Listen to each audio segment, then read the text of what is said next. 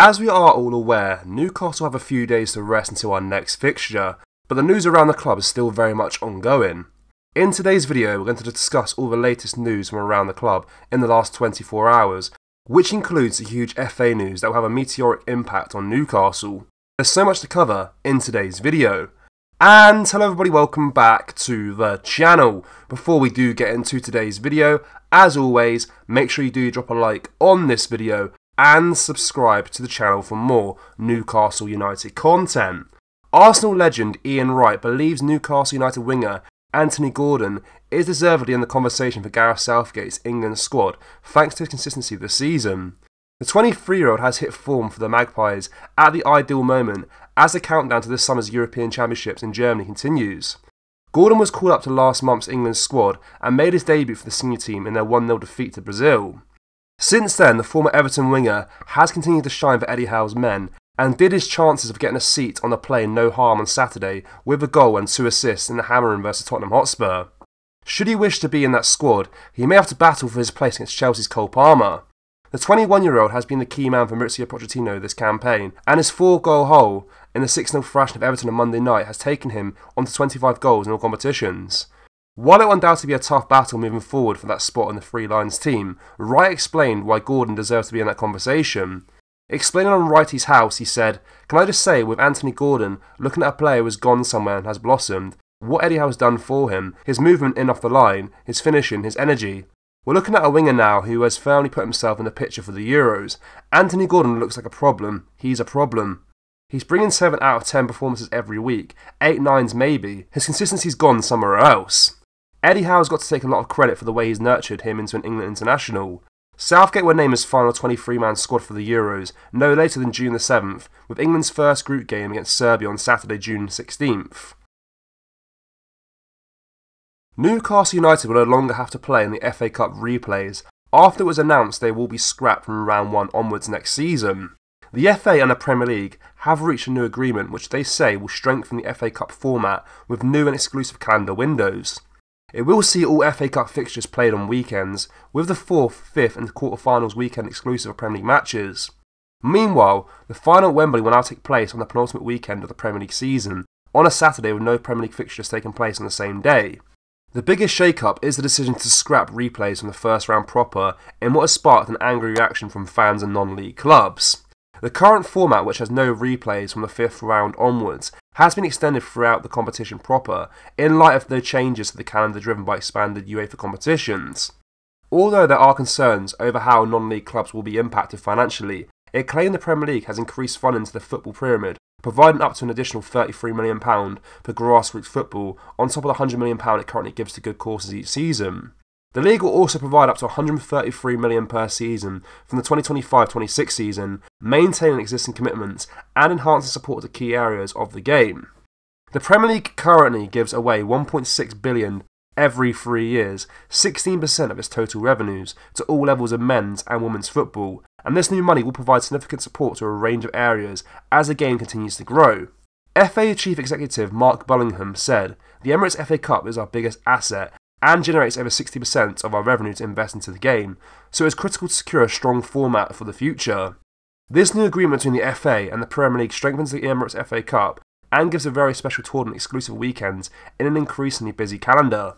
The new schedule ensures the magic of the Cup is protected and enhanced while working for the whole of the English game. The longer summer period also allows a much needed player break before the start of the next season. We have also agreed new funding for the grassroots game, disability football and the women's and girls game. All football begins at grassroots, and this is recognised by the Premier League with very welcome additional financial support. Premier League Chief Executive Richard Masters added, "The Premier League is proud of the investment it provides to all levels of the game, and this new agreement with the FA will see us enhance our support into grassroots football. This will improve facilities for communities and lower league clubs across the country through the Football Foundation and Premier League Stadium Fund." Throughout our discussions, both parties have been committed to enhancing the schedule of the Emirates FA Cup, a hugely important domestic competition with a storied history. The FA and the Premier League have worked in partnership to deliver more exclusive weekends without compromising the excitement of knockout football, and this has been achieved at the same time as allowing us to ease fixture congestion generally. The Premier League's hopes of securing additional spots in next season's European competitions were dealt a major blow last night after Manchester City and Arsenal exited the Champions League. A new Swiss League format introduced by UEFA will see 4 more teams enter the Champions League in 2024-25, with 1 extra place going to the 2 top performing leagues. In England's case, it would be 5th position, and that's decided by whose club performed best across Champions League, Europa League and Europa Conference League. England are currently 3rd behind Italy and Germany in the 2023-24 UEFA country coefficient, and the chances of overturning the deficit essentially rest with Liverpool and West Ham United in their Europa League second legs tonight.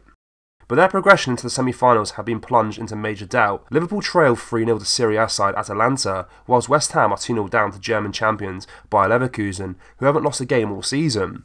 Should ties go as expected, Aston Villa, who lead Lille 2-1 from the Europa Conference League quarter-final first leg, will be the only English team left in Europe. In short, a miracle is needed. Italy are guaranteed to have at least 1 team in the Europa League last 4, with AC Milan and Roma going head-to-head, while Atalanta should join either team. Then, in the Conference League, Fiorentina are aiming to get past Czech Republic outfit Victoria Plzeň with a tie level at 0-0. Meanwhile, Germany still have both Bayern Munich and Borussia Dortmund in the Champions League, after their last 8 victories over Arsenal and Atletico Madrid respectively, and Leverkusen in the Europa League. The current standings are number 1 Italy 18.428, number 2 Germany 17.642, number 3 England 16.875, number 4 Spain 15.312, number 5 France 15.250. 5th spot may not sound like it benefits Newcastle United, as they currently sit 10 points below Tottenham Hotspur, but has a knock-on effect on the Europa League and Conference League qualification. Should 5th become a Champions League's place, the automatic Europa League spot drops to 6th, and the Conference League spot drops to 7th. It could potentially fall to 8th if the FA Cup winners have already qualified for Europe. But with the extra Champions League spot all but gone, who wins the FA Cup, which guarantees the Europa League place between Manchester United, Coventry, City, Chelsea and Man City could be key for Eddie Howe's side. As it stands, 6th position, which Newcastle currently occupy, is a Europa Conference League spot, and that will remain the same if the winners finish 7th or below. Essentially, Man City win the FA Cup would guarantee 6th gets Europa League and 7th gets Europa Conference League. But if Manchester United or Chelsea were to win the competition and finish 6th and 7th, they would qualify for the Europa Conference League. The worst possible scenario for the Magpies would be to finish 7th and the winners finish below them. That would mean no Europe altogether. Newcastle fans, what do you make of what we discussed in today's video? And are you happy that the FA Cup has removed replay rounds from the first round onwards? Let us know down in the comment section below. That brings us to the end of today's video. Make sure you do drop a like on this video and subscribe to the channel for more Newcastle United content. Thank you, take care, bye bye.